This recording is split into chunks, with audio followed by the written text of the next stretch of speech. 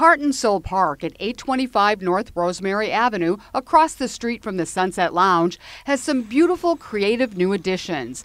A museum without walls, the park's art pieces include 20 mosaics inspired by vintage jazz posters and record covers that tell the story of the historic Northwest neighborhood's rich history.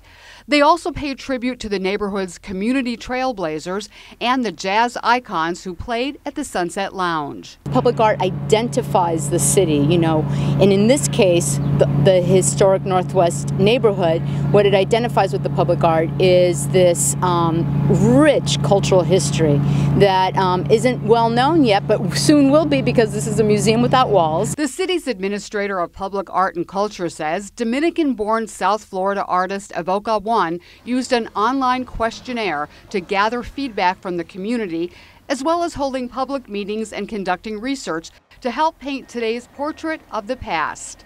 They also went and did research at the Historical Society in Palm Beach, and they also went to the African American Historical Society of Palm Beach County, and they gathered all the research in order to make sure who played at the Sunset Lounge during its heyday, but also who were like the trailblazers, the cultural icons of the historic Northwest neighborhood. Among the stars depicted in the mosaics, Ella Fitzgerald, Ray Charles, Nat King Cole, Louis Armstrong, Count Basie, and James Brown, all of whom played at the Sunset Lounge from the 1930s through the 70s, as well as Dennis and Thelma Starks, the original owners of the venue.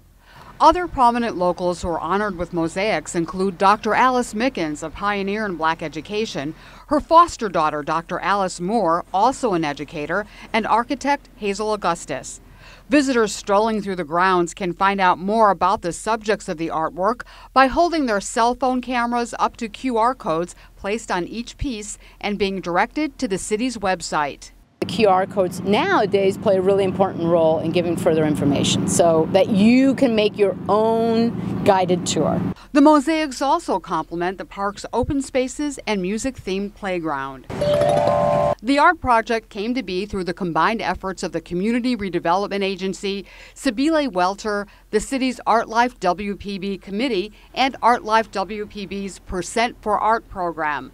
Through that program, developers are required to either spend 1% of their project's value on public art that's placed on their property but within public view, or donate that money to the city for future public art installations. So far, over 50 art pieces worth several $1 million total have been placed around the city through the ArtLife WPB program, including those at Heart and Soul Park, with further additions expected as West Palm Beach grows. For more information on the city's public art and ArtLife WPB program, visit wpb.org/artlife. This is Cheryl Kahn reporting for WPB-TV.